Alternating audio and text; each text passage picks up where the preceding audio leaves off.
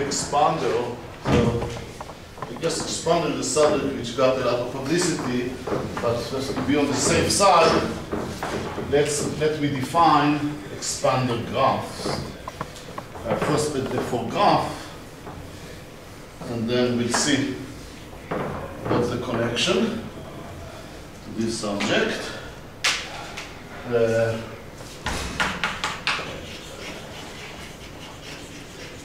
Expander graph. So let X be, now X is a graph. So graph for us, so it's a IE, a simplicial complex of dimension 1. And X is called an epsilon expander.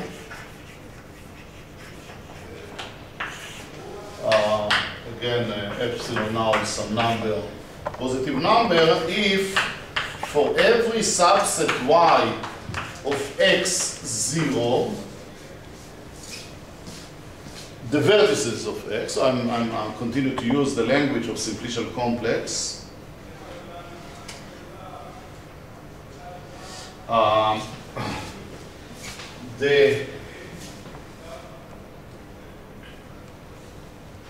The number of edges between Y to Y bar, so this is edges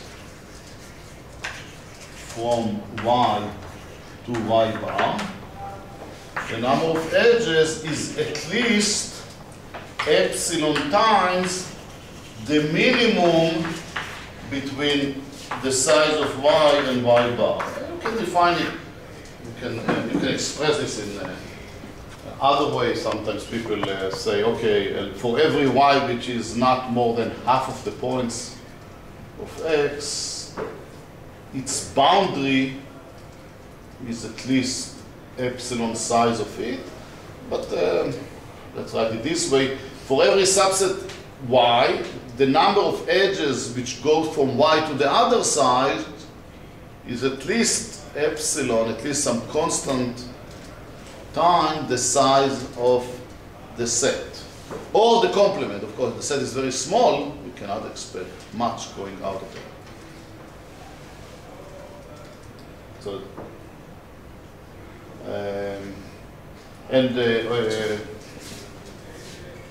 yeah, okay, this works well even for the empty set, right? Okay, I don't have to write Y, not the empty set.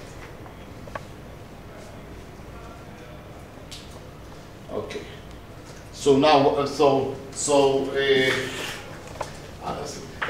I said before, in this overlapping and in these expanders, you know, if the graph is connected, then every connected graph is an expander, is an epsilon expander for some epsilon, because you know you can take all subsets and you can take the minimum epsilon, which will give it to you.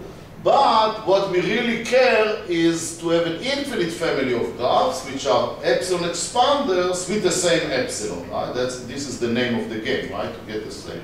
Now, usually we talk about a graph is expander, but really you really have to think about that I have a family of infinitely many graphs, which are epsilon expander with the same epsilon. Okay, let's agree on that. So that I will not have to repeat it a million times. So what we really care is that the size is going to infinity. So let's say, so if X is an epsilon expander, I want to claim that it has even the topological overlapping property. Why? What we have to do? We have to take F. So F will be an arbitrary map to R to the dimension, but the dimension here is 1. I'm taking a map from X naught, from the vertices to the real line. Now choose a point Z in R such that half of f of X naught are below Z and half are above. Okay. So I'm taking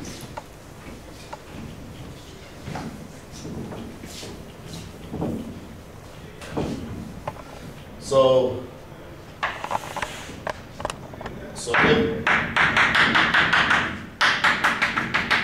right, I have many points like that. Then I will pick up here the point Z. Half of them are below, half of them are up. And now I extend the map F, we extend it to the MF bar from the graph to R. Right? Namely, I'm sending the edges to the line. Right? Now, so if we will call this set Y and this set Y bar, so the size of Y is approximately x0 over 2. Well, it's really equal unless it's if it's an odd, not exactly half. Okay, we don't worry about that. Okay, and then and now what the expansion property tells me? The expansion property tells me that there are many edges. There are many edges which are going from Y to Y bar. It's at least epsilon fraction of the size of Y and Y bar. There are many edges going from Y to Y bar. And this means, and all these edges are going to pass through Z when I connect, right? When I define F bar, then all these edges which are go from Y to Y bar are going to pass through Z. So Z is going to be covered by many of the edges of the graph. I'm not precise, I'm not worried now about the what's the connection with the overlapping constant and this epsilon, etc. Okay. I just want to show you that if you have an expander, then somehow this expander implies such an overlapping property. This overlapping property for graphs is a kind of an expansion property. If you think about it for a second, you see that this is actually not quite equivalent to expanders, because the overlapping property is much weaker than expanders. Not much, but it's weaker than expanders. For example, if a graph is epsilon expander, then it must be connected. Why? Because if it's not connected, then take one of the connected component, then there is no edge between that connected component to the other connected component. So this side is 0, while this side is not 0. So if a graph is expander, it's much be connected. In some sense, expander is a graph which is very, very much connected. But for this overlapping property, I can take, assume you have an expander, and you take a new graph which is the same expander plus one vertex, which is not connected to any of the other. It still has the overlapping property, because somehow this overlapping property does not care about very small sets. It really gives you a good expansion between sets which are large. Like if you take half of the point, then indeed, if you take many points, then indeed you need that it will be, that the boundary will be large. You can think about that. It's kind of, it will, it's give you a good expansion to subsets whose size is linear in the amount of vertices, something like that. Again, when you think about the family going to infinity. But let's not worry about it now. I'll just say that this is slightly weaker than expander. But you see kind of a beginning of a connection between this and expander. And somehow this led Gromov talk about a generalization of the concept of expander to higher dimensional simplicial complex. Because this I just showed you, the dimension 1 case of the story. Now this dimension 1 case of the story takes us to expander, and that's kind of the easy part. And you see that, sorry, I had to say, I kind of assumed everyone knows, I don't know, how many people heard about expanders before and know something about that? Who doesn't know anything about expander? Oh, I see, okay, so I really have to do everything from there. Expander is a topic which got a lot of attention.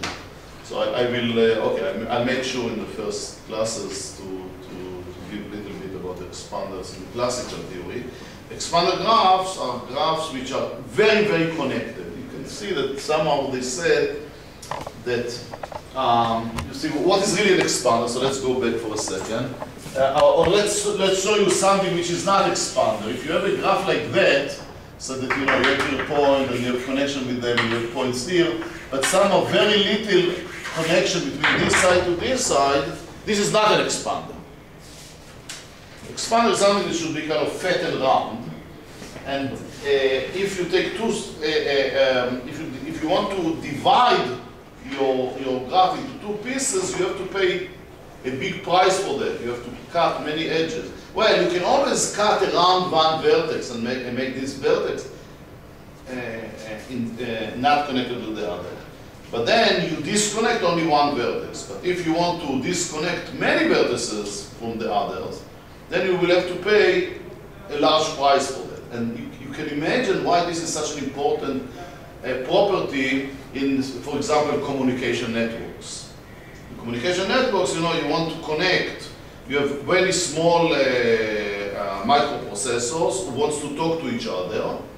And then somehow you want them, many of them will be connected to each other. So of course, the best expander and the best will be the complete graph. Connect every vertex with every vertex. The problem with this is that if you have like, like in the future computers are talking about, I don't know, say 10,000 microprocessors sitting within one computer. And if all of them should talk with all of them, then we are getting more or less 10,000 square over 2, right? Which is, how much is it? 50 million, right? Which is kind of unfeasible to put edges, to put connection between all of them. So what people wanted, and that was the starting point of expander theory, they wanted to find such graphs that allow you, say, to connect every microprocessors with only 30 others, 30 other microprocessors. And still I want that the graph will be very, very, very much connected. Like the complete graph. So of course it's not like the complete graph, but somehow what came up is this definition of expander. So this definition really came up from the computer science community. And there is a really great history to this subject. It started like 40 years ago with some work of Pinsker. Now somebody found that in fact it already appeared in some earlier work of some other, what? Of Kolmogorov and Brezhnev. Yeah, collected, right, yes, collected. How many connections can exist in their brain? What? How many connections can exist in their brain? Right, how the neurons in the brain are connected. In fact, they already started that. The strange thing about it, which I was not able to figure out, that Pinsker, which everyone attributes the definition to him, and this Brezhnev and Kolmogorov were more or less the same kind of circle in Moscow at the same time.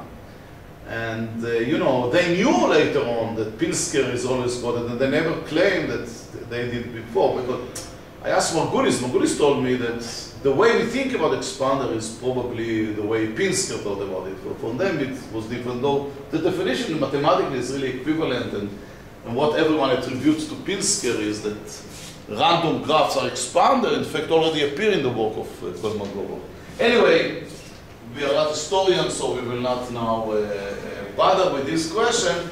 This was kind of a starting point, and the first construction, like Pinsker was, at least usually the attribute to Pinsker, who proved that random k-regular graphs are expanders, and then Margulis used Kazhdan property T from representation theory of semi-simple Lie groups to prove to have explicit construction of expander, because in computer science you want explicit construction, not just random construction. And then Ramanujan conjecture was used to get kind of an optimal expanders, and there is and then there is a zigzag construction. There is a long history of expander, and they became kind of a basic, really fundamental basic tool in computer science, these expander graphs.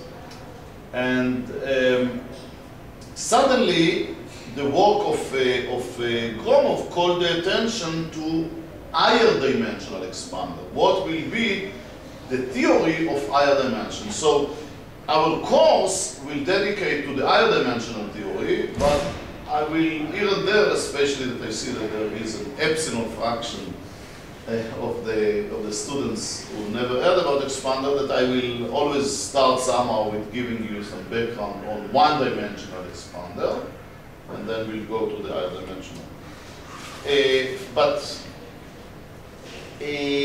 let me start for a minute a completely new story, because the completely a new story also takes us to high-dimensional expander, and that came from a completely different source. So forget for a minute about the work of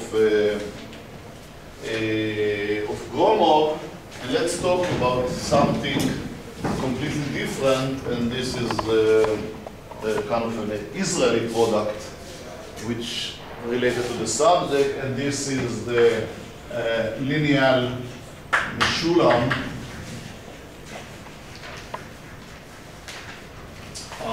model of random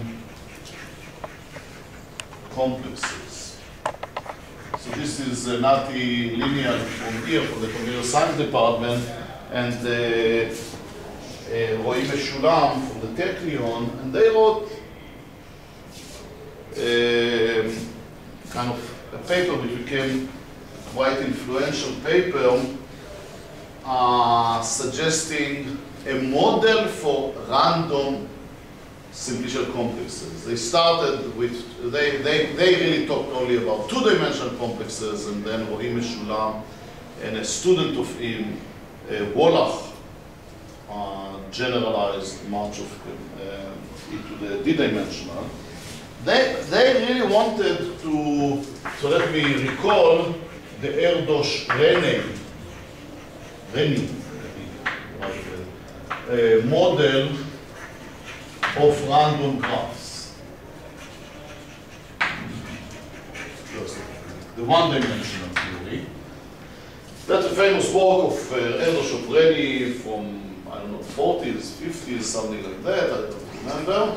And they study the notion of random graph. Now, what does it mean? You take n points, and for every 2 points, I and j, you decide whether the edge between I and j is inside or outside the graph. You flip a coin. You flip a coin with probability p. And decide, do we take it or we don't take it? And let x and p be the random graph on n vertices with every edge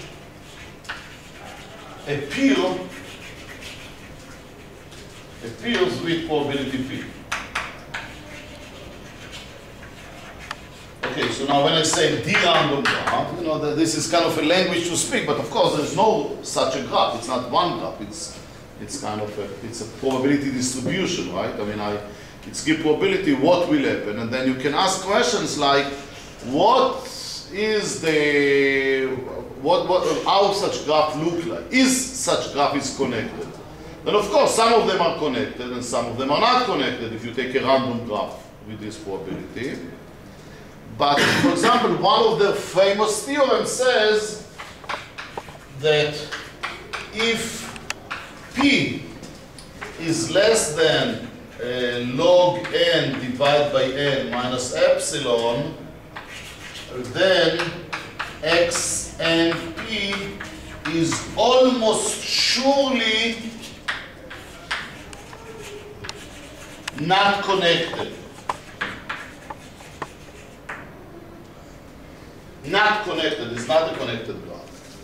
And what does it mean almost surely? I don't want to write it down. Today is just a class of stories.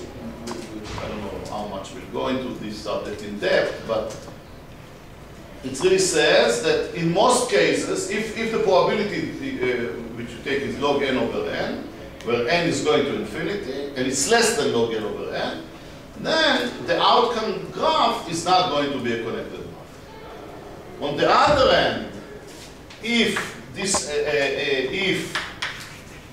p is more than log n over n plus epsilon, for any epsilon, fixed epsilon bigger than 0, as small as it be, then almost surely connected.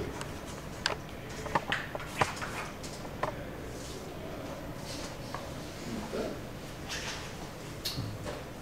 So Linial-Meshulam wanted, so this was a starting point of a lot of work. There's so much work on random graph, you know, got to go to Wikipedia and you'll get a million of references to the subject, and what's the chromatic number of a random graph, what is the date, what is this, what's the properties, etc., etc. Many, what's the typical, kind of what will typically, if you do such random graph, what it will be, depending on the probability, whether how the probability related to n, etc., etc.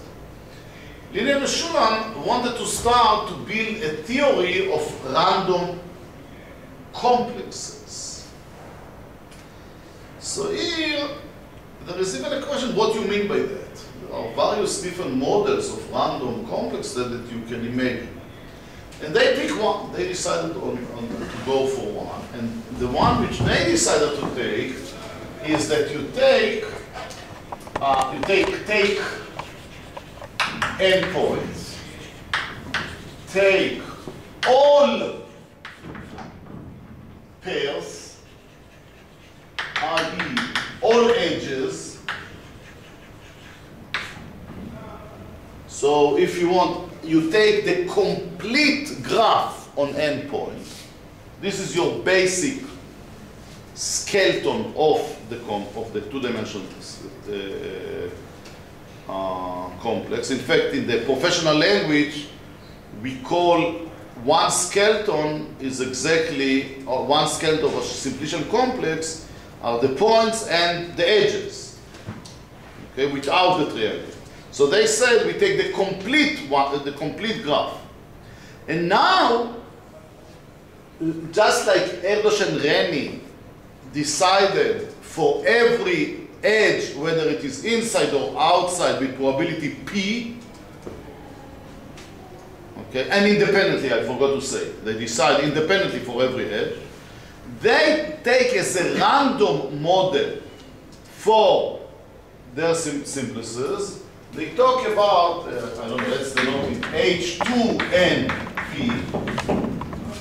will be, you take the complete graph on n vertices, where each triangle is taken independently with probability P. So on each triangle you decide, is it inside or not? Do I take the triangles or not? But the edges, I take all. Okay, that's important. In fact, it's important, and that's something which I don't like, but that's important. Because it gives you always a simplicial complex such that the degree of every vertex is the complete one, like it's n. And one of the things that we really want is maybe bounded degree, and that doesn't cover. But that's a nice model by itself. I mean, for whatever it's good for, it's good. And then they ask questions like Erdos-Reni type of question. For example, when it is connected. Okay, now what does it mean connected? If you just think of it connected in the topological sense, it's always connected because this is the complete graph. And here we are coming to the language of homology and cohomology. How many people here know? How many people here don't know at all what is homology or cohomology? Everyone else? Okay, so if you take a homology, or to be more precise, reduced homology, which maybe you don't remember what it is, I'll define all this very quickly for this course. I'm glad you know, but we'll still define it. Then, to say that the graph is connected is basically to say that its zero homology group is zero. I know that maybe you learn that this is say that this zero homology group is one, it's one-dimensional, but that's a slightly different definition. There is something called reduced homology or non-reduced. Anyway, the natural thing in this context, the natural analog of connectedness, is the question, what's the probability when the first homology group of such complex with coefficients in F2 is zero or not? It is zero or not. That's the analog, whether, like the question of Erdos and Reni, whether the graph is connected or not. And they prove a beautiful theorem which has a very similar flavor to this one. They prove that if P, the probability that you take a triangle, is less than 2 log n over n, then almost surely H1 is non-zero. And if P is more than 2 log n over n, plus epsilon, then almost surely H1 is 0. The graph is connected. Moreover,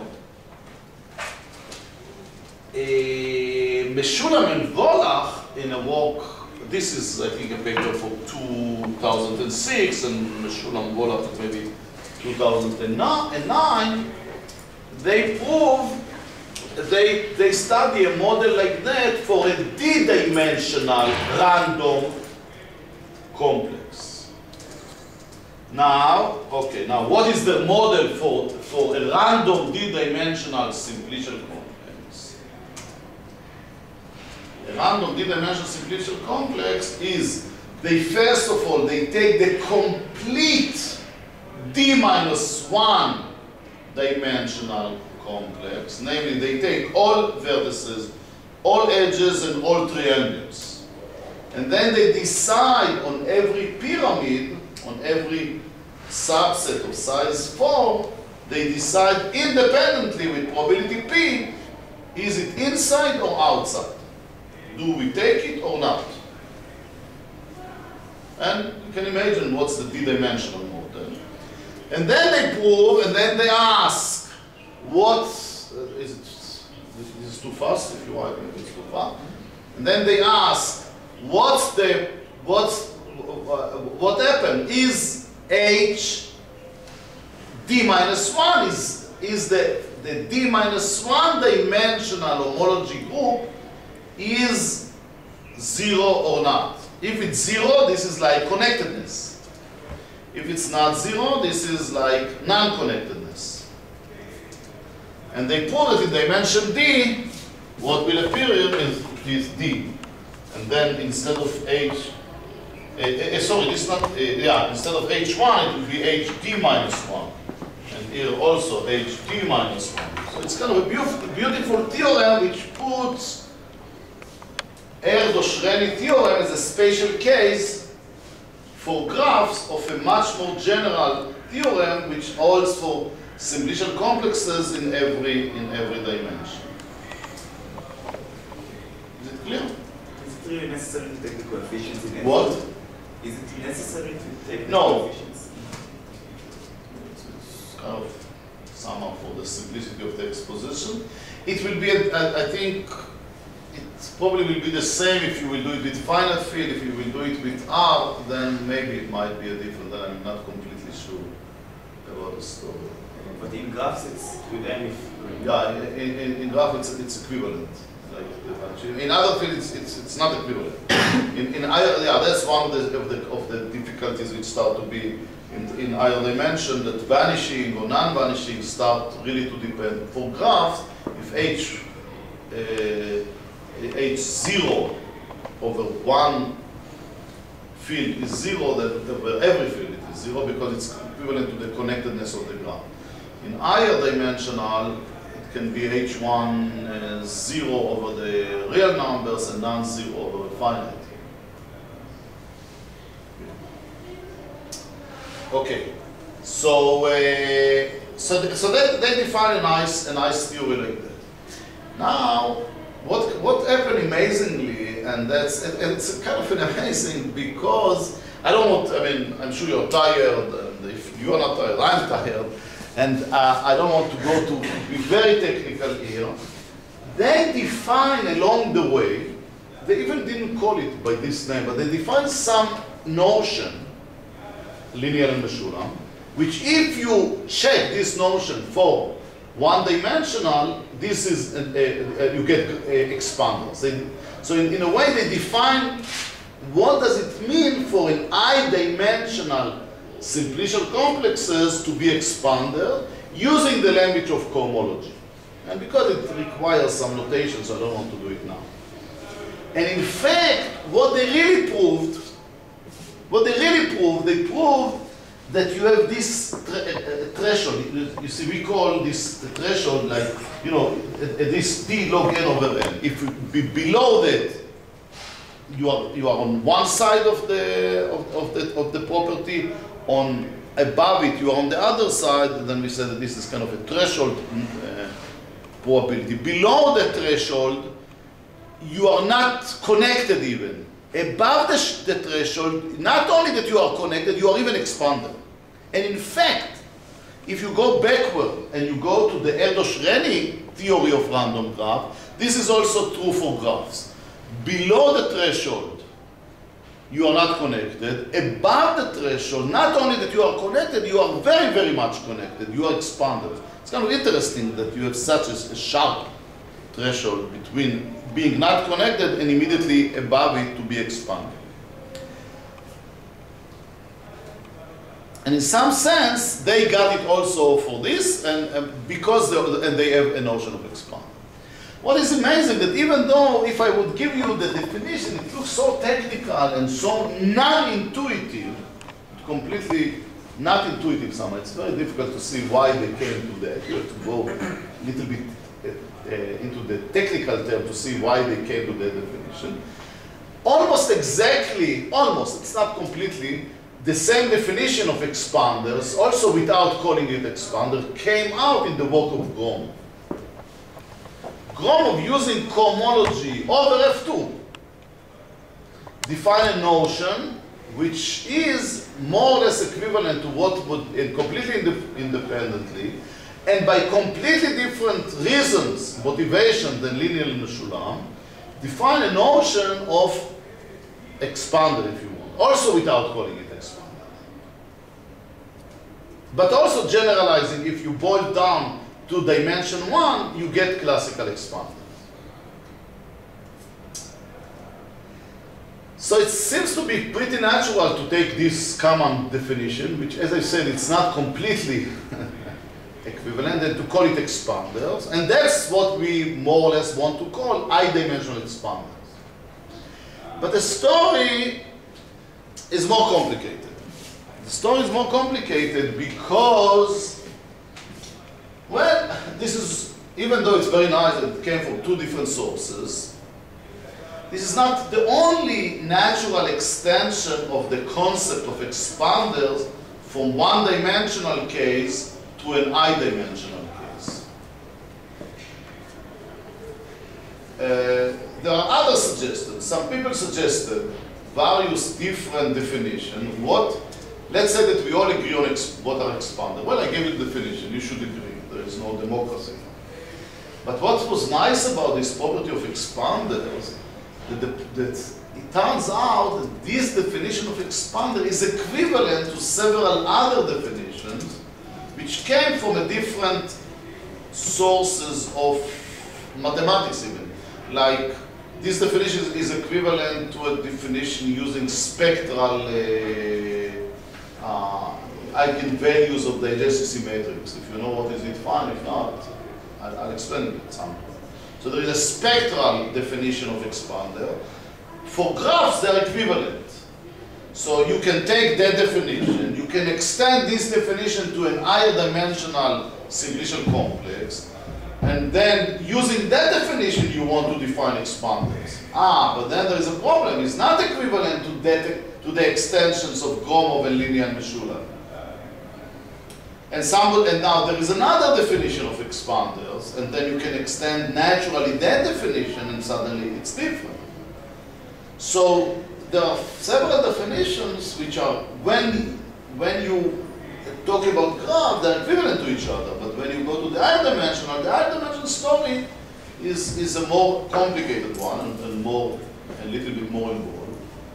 But that's okay, that's good. It leaves us something to do, right? Especially those of you who are, I don't know, master degree students, PhD students are looking for problems to work on. That's exactly an area which is now starting to grow, and I have to admit that we don't even know yet what are the right definitions. So part of this course and part of the research which is done these days, and some of the material which I will try to describe in this course will be a description of a kind of a current research that, you know, we are still, those of us who are interested in this, we are still looking for what are exactly the right directions. And one of these directions will be extending the notions of Ramanujan graphs. I mentioned that Ramanujan conjecture played an important role in the theory of graphs and the construction of them, building optimal expanders out of the so-called vertices building of the group PGL2 over the periodic numbers. I don't know how many of you know at all about this subject. And then you can also take this direction and construct higher dimensional versions. Like for graphs, it's called Ramanujan graphs. For higher dimensional simplicial complex, we can call them Ramanujan complexes. And we can come up with a definition of a Ramanujan complex, which will extend the definition of Ramanujan graph. And then for Ramanujan graph, they are expanders, they are best expander. For Ramanujan complexes, it's not even clear if they are expanders in Gromov definition, for example. That's an open problem. So they satisfy excellent properties, some other excellent properties. So that will be also one of the directions that we may take in this. And the last thing I will mention, because I have only like 2 or 3 minutes, is that recently we also discovered, I don't know, are there students here from the computer science department? So I shouldn't mention. Anyway, I would mention only that we discovered some connection with high-dimensional expander with a subject which is a very kind of a hot topic in computer science called property testing. Property testing is kind of thing that you want to check if something satisfies something, and somebody is sending you a very, very long vector of bits 0, 1. And you want to check whether this is a legitimate vector, for example, for error correcting code. If you know what's that. If it's a code word. What?